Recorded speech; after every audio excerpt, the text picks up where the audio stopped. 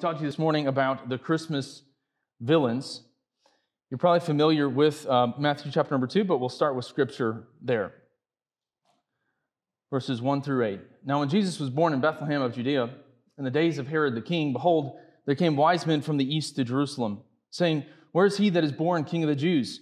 For we have seen his star in the east, and are come to worship him. When Herod the king had heard these things, he was troubled, and all Jerusalem with him. And when he had gathered all the chief priests and scribes and people together, he demanded of them where Christ should be born. And they said unto him, In Bethlehem of Judea, for thus it is written by the prophet, Now Bethlehem in the land of Judah art not the least among the princes of Judah, for out of thee shall come a governor that shall rule my people Israel. Then Herod, when he had privily called the wise men, inquired of them diligently what time the star appeared. And he sent them to Bethlehem and said, Go, and search diligently for the young child, and when you have found him, bring me word again, that I may come and worship him also. So a confession to make. Whenever I'm preaching about Christmas, there's always a little bit of hesitancy, because the idea is, I've studied this story my entire life, and I know many of you have probably heard this story since you were very young. And it's easy to just glance over the glory, the beauty of the Christmas story, and just kind of space out and start thinking about what's going to happen on Monday. So as I've been studying this, and I was studying a particular part of the Christmas story, God laid this on my heart. And so we know that all great stories have a villain, right? And I would argue that all great stories have a great villain. And I don't mean as in morally great, but cunning, hard to beat, right? Think of these characters. Like, who's Batman without Joker? Who are the Avengers without Thanos, who could snap his fingers and half the universe disappears? Who's Wonder Woman without the Nazis? Going back a little bit, who is Luke Skywalker without Darth Vader? Who are Frodo and King Aragorn without Saruman? Who's Aslan without the White Queen? And then, what is the University of Kentucky without the University of Louisville? I'm just joking, okay? I'm just making sure you're listening. Probably lost a few Christmas cards, or vice versa, all right? And so a great story, it needs a supervillain, right? Well, the story of the creation, fall, redemption through Christ's birth and his resurrection, his return to end evil and rule and reign forever, it has these supervillains hardwired into it. And truly, the Christmas story, the greatest story ever told, has some great villains. And so this week, I wanted to focus in on those villains, learn a little bit, even counterintuitively, how they point to Jesus. Now, when we think of Christmas, we certainly have, what's the nemesis? The nemesis is the Grinch, right? That's always trying to steal Christmas. But of course, in the biblical account of Christmas, Christ's birth, we have Herod. Herod here in the story that we just read is so concerned about his throne. And we know that later on in that same passage, he kills all of the young males in Bethlehem just to be sure this ancient prophecy doesn't take place. Earlier this year, as I was researching for my latest book, I was studying government at the time of Christ. I know a lot about American government, but didn't know as much about how government functioned in Christ's day. And I just came across a very simple fact. I had always read Scripture, and you're always reading about Herod. Herod. And I just kind of assumed they were all kind of the same person. I knew the first one died, and then there was a second one. But did you know there's more than one Herod? In fact, there's a lot of them. And we used to joke when I lived in Arkansas, and no offense to the beautiful natural state, there's a lot of great people there, still have family there. We used to joke that every male at a hillbilly family reunion was named the same thing. Like, hi, my name's Jim Bob. Here's my nephew, his name's Jim Bob. And then there's my uncle, his name, Jim Bob. All right, and so it's like throughout Scripture, every time you hit a king, his name's Herod.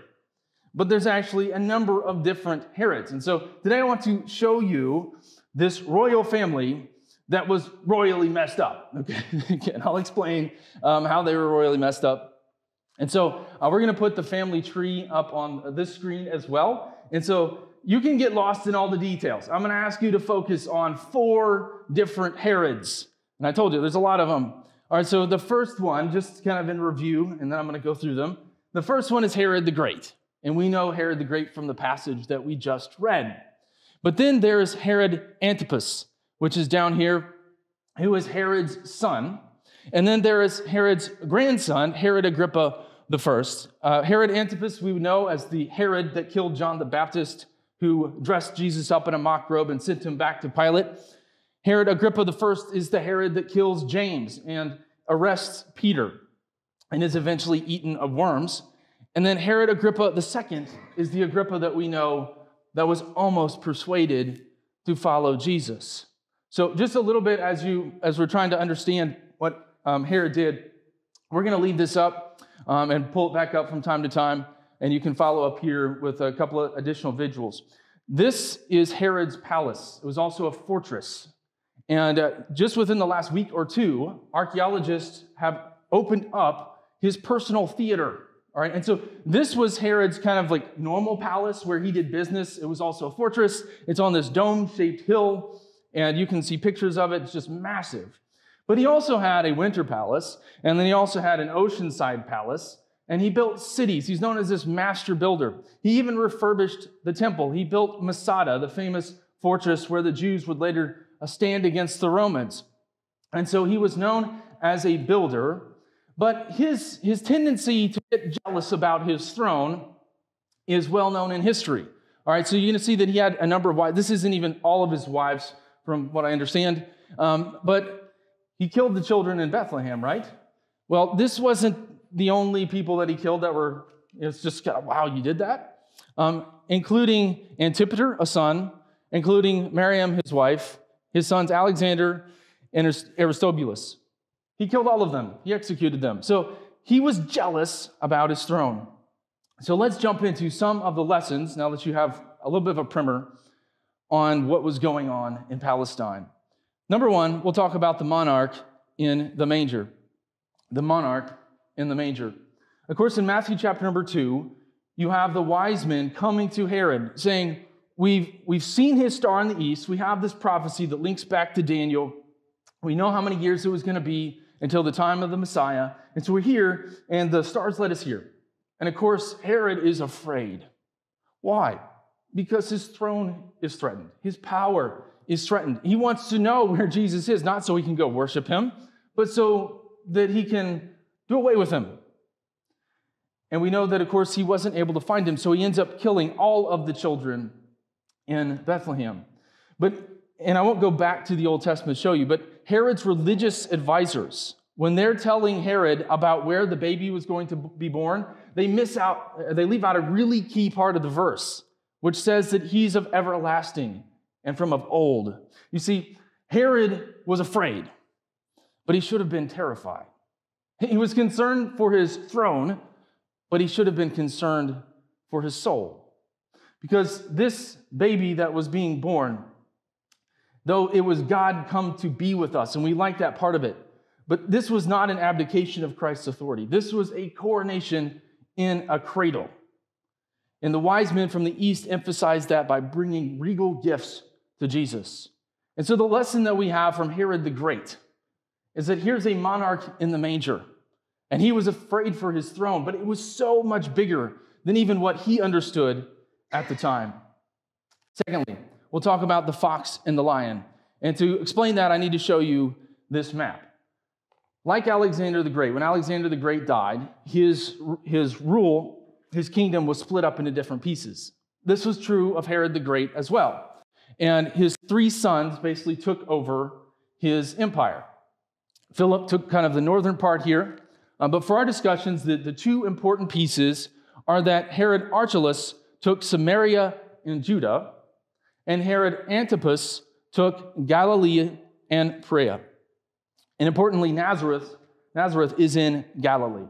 Now, after a few years, Herod Archelaus, I guess he was kind of a chip off the old block, and he's killing people, he's crazy, and so Rome replaces him and takes over this part of Palestine and just makes it a straight-up Roman province. It was taken over by a prefect, you probably know his name, Pontius Pilate. All right, so sometimes when I'm reading the scripture, I'm like, well, why is there Pilate, and then why is there King Herod? It's because Pontius Pilate was responsible for this area, but Herod Antipas was a client king of Rome. Rome allowed him to keep the title, like, oh, that's cute, as long as you control the people. And so Herod Antipas controlled Galilee and Perea. So whenever Jesus is ministering in the northern parts of Israel, he runs into Herod Antipas. Now, I told you that this family was messed up. and that it was royally messed up. Here's why, all right? You remember John the Baptist lost his head. He was killed. Well, why? Because he told Herod that he couldn't have his brother's wife. All right, here's what happens. So here's Philip. Philip marries Herodias, who's not only now his wife, she's also his niece. All right, so he marries his niece. And then Herod Antipas, I guess he took a liking to Herodias, and so he takes Herodias from Philip. So why is John the Baptist all upset about this? I mean, it's bad enough that he's in the middle of adultery, but he not only marries his brother's wife, he also marries his niece. And so John the Baptist is like, that's not okay. And most of the Jews, that would also not be okay with them. And so this greatly strained the relationship between Herod Antipas and the Jews, and also loses John the Baptist his head because Herodias didn't like it. We come to Luke chapter number 13 and verse 31. That's kind of in the background. The same day, there came certain of the Pharisees, Luke 13, 31 through 33. There came certain of the Pharisees saying unto him, Get thee out and depart thence, for Herod will kill thee. Herod will kill you. And this is Jesus saying unto them. He said unto them, Go you, and tell that fox, Behold, I cast out devils, and I do cures today and tomorrow, and the third day it shall be perfected. Nevertheless, I must walk today and tomorrow, and the day following, for it cannot be that a prophet perish out of Jerusalem. So Jesus calls Herod a fox. And sometimes people say, Jesus had nothing to say about government. Well, he calls Herod, again, the ruler of Galilee and Perea, a fox. And so this one, I will say, the fox and the lion. All right, so we're studying Herod Antipas, the fox and the lion. So this statement, Jesus called Herod a fox, fascinates me. Why? Because when we think of a fox, we think of a cunning animal, right? We have briar fox, briar rabbit. So our context is that a fox is kind of sly, the fox in the hen house, right? But in Jewish culture, there was a deeper meaning, which I just love. All right, and it's this. Remember Matthew 8:20? Jesus noted that foxes have holes and the birds of the air have nests, but he did not have a home in the traditional sense.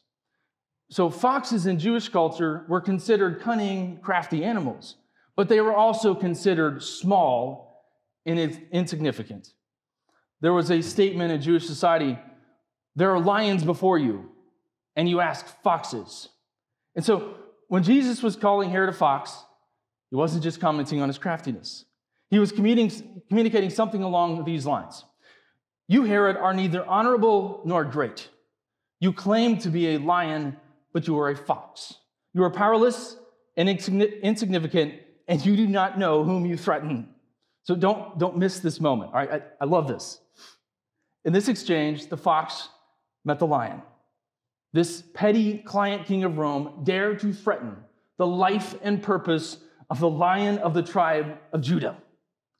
And Jesus told him in no uncertain terms who he was and that he could not touch or control him.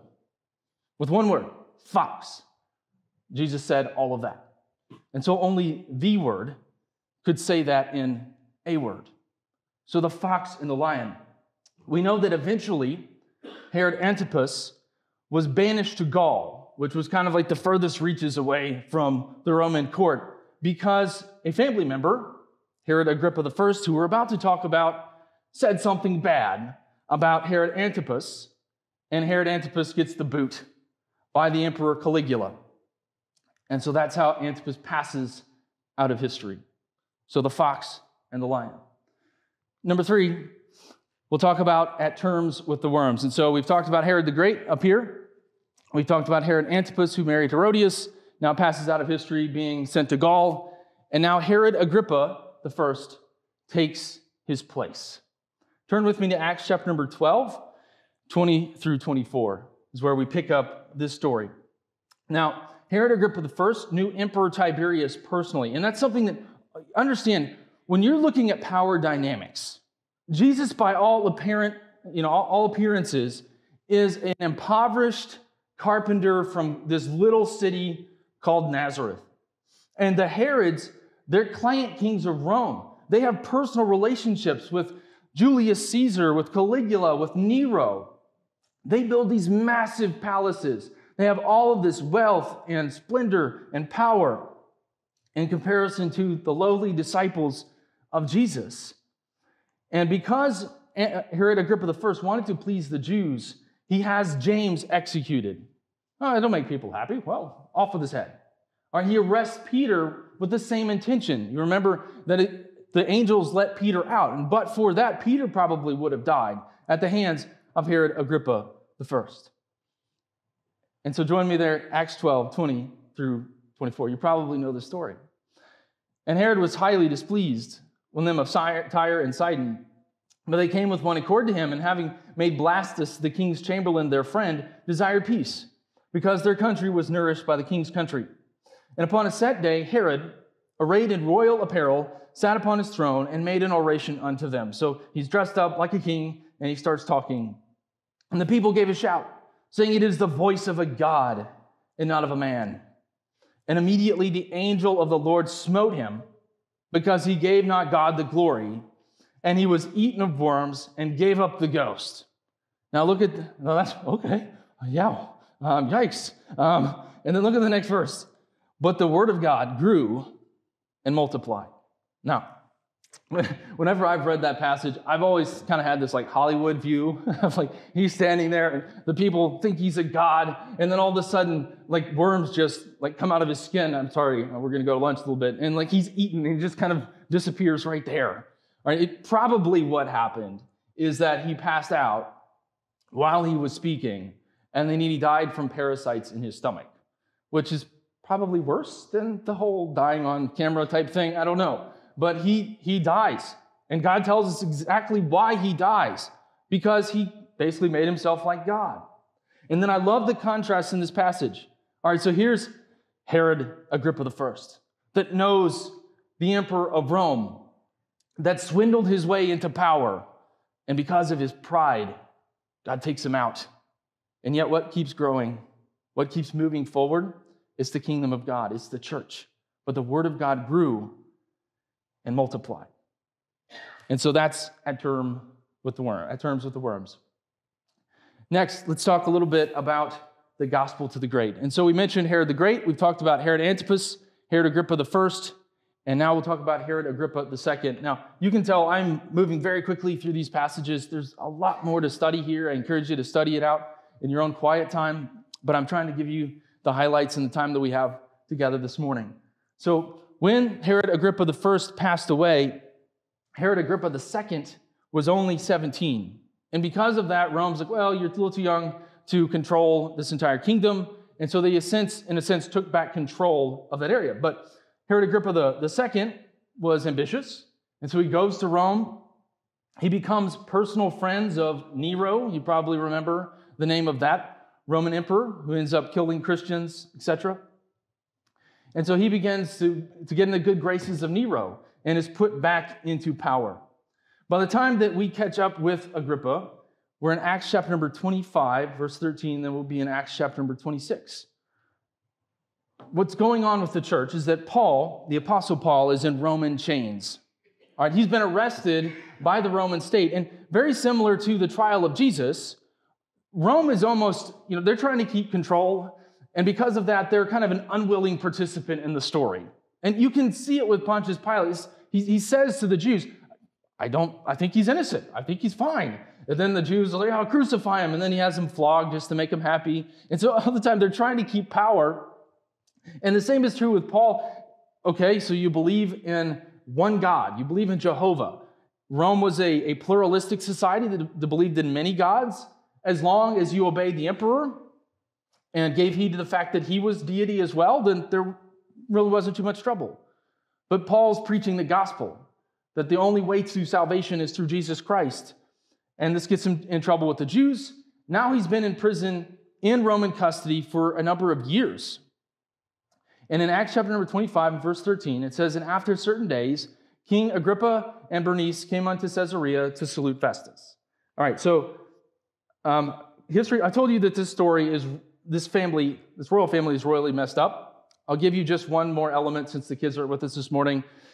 Herod Agrippa II had a romantic interest with Bernice, who's mentioned in this passage, who was also his sister. But Okay, so I told you, this family's royally messed up. And so this is King Agrippa. He comes to Caesarea to salute Festus. Festus is the Roman ruler who would have been in the same position as Pontius Pilate. All right, so remember, you have kind of the client king of Rome in the north, you have the Roman province in the south, and so Agrippa comes down, he wants to say hi to Festus. Now move with me to Acts 26, 1 through 2. It says, and after certain days, then Agrippa said unto Paul, thou art permitted to speak for thyself. Then Paul stretched forth the hand and answered for himself. Verse number 2, and he's in chains. I think myself happy, King Agrippa, because I shall answer for myself this day before thee touching all the things whereof I am accused of the Jews. So here's the moment. All right, so he's on trial. Paul is on trial. He's finally given an opportunity to preach for himself, to speak for himself, defend himself. And he's there in front of a Roman official named Festus and then Agrippa. I find it really interesting in this passage. Paul doesn't address Festus. Festus says something to Paul later on and calls him mad. He addresses this entire sermon to Agrippa. Again, he says, I think myself happy because I shall answer for myself this day. Verse 6, it says, and now I stand and am judged for the hope of the promise made of God unto our fathers. Remember, Paul was formerly Saul, and Saul had killed Christians, thrown them in jail. Now he's converted, and throughout chapter number 26, you can read it separately, he gives his testimony of conversion to Christianity and then his work in promoting the gospel throughout the Roman world. And he comes down to verse number 27. Paul gives this entire story, and here's the focus question. He looks at King Agrippa, and he says, believest thou the prophets? I know that thou believest. This was a question. King Agrippa, do you want to be saved? Do you want to know? Do you want to have a personal relationship with Jesus Christ? Verse 28, then Agrippa said unto Paul, almost thou persuadest me to be a Christian. And Paul said, I would to God that not only thou, but also all that hear me this day were both almost and altogether such as I am, except these bonds. And when he had thus spoken, the king rose up, and the governor, and Bernice, and they that sat with him. And when they were gone aside, they talked between themselves, saying, this man doth nothing worthy of death or bonds. Then said Agrippa unto Festus, this man might have been set at liberty if he had not appealed unto Caesar. There are times when I study Scripture, and I love reading the Bible because it has just endless depth.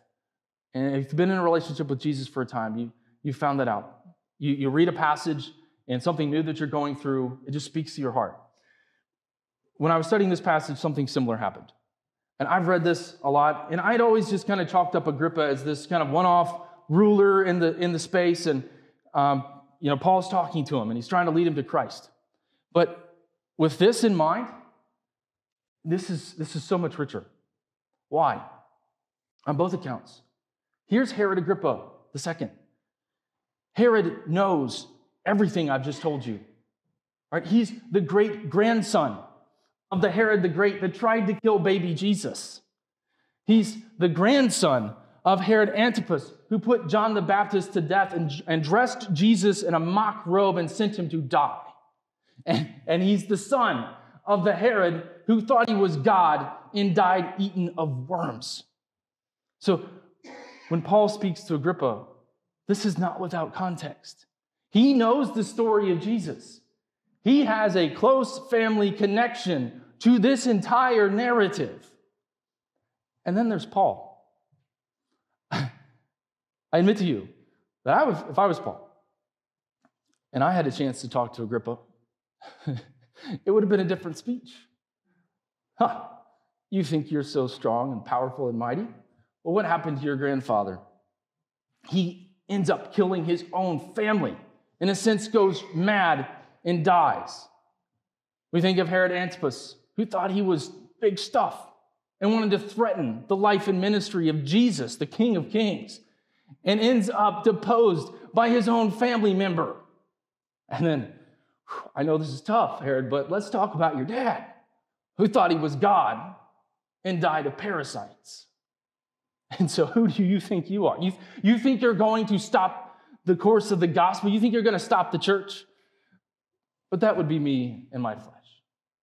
Like I said, when there's endless depth in Scripture, what is the truth that just blew me away? Agrippa knows everything I just shared with you. And so does Paul. But what does Paul do? Does he stand up and give a diatribe about Roman government? Does he accuse Herod, Agrippa II, of all of these sins of the past? What does he do? He invites him into a relationship with Jesus. That's why number 4, I just say, the gospel to the great. The gospel to the great. And one of the reasons I'm a Christian is just how counterintuitive that is. It flips everything on its head. Here you have power, might, personal relationships with the emperors of Rome, massive palaces, mighty armies. And here, a carpenter from Nazareth, a bunch of fishermen, a washed-up Pharisee that turned the world upside down. And so Paul takes the gospel to the great. So I've talked about the Christmas villains this morning. The Christmas villains. And we know of that old hymn. We sang it today, a beautiful hymn. Hark the heralds, angels sing, glory to the newborn King. You probably know this phrase, right? And so I always try to play on words a bit and try to help you remember kind of what we've talked about. And so from this angle, all right, so every great story has a great villain. Well, the Christmas story has some great villains, and it's the Herods. And so from this element, it points us to the same truth. But looking at it just slightly differently, we could say, hark, listen up. The Herod's anger brings glory to the one true King. There's one more lesson from all of this, though. And I will admit to you that this truth makes me very uncomfortable. Really, really uncomfortable as an American Christian. And I'm pretty sure it's going to make you uncomfortable as well. So when I show this to you, please give me the benefit of the doubt and let me explain. Because as I've thought about the Christmas story, there's certainly the Grinch, and then there's Herod the Great as the villain.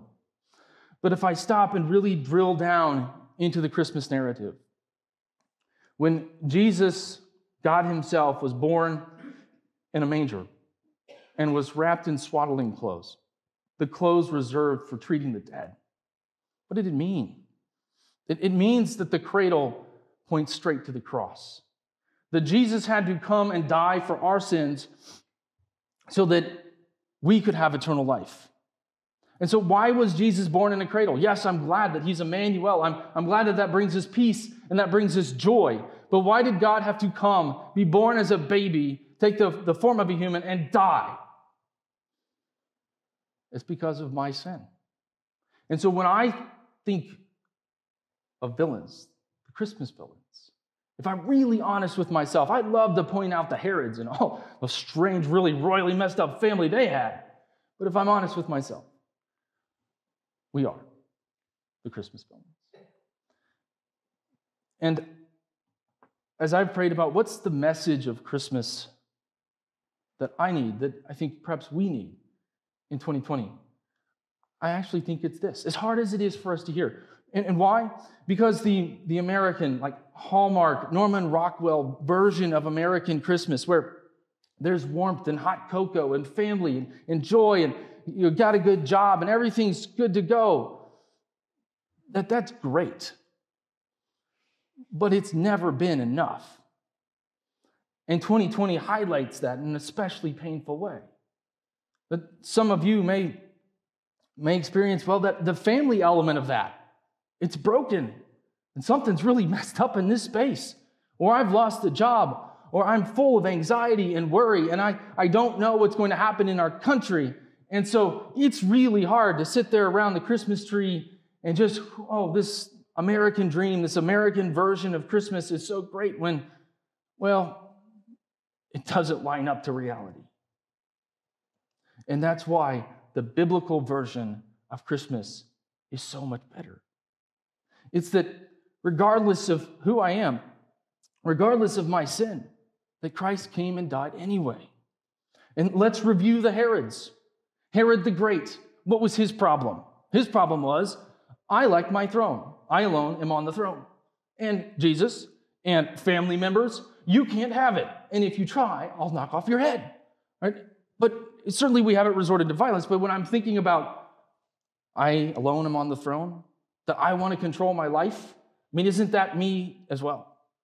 That I wake up with days when Jesus says something like, oh, pick up your cross, die to yourself and follow me.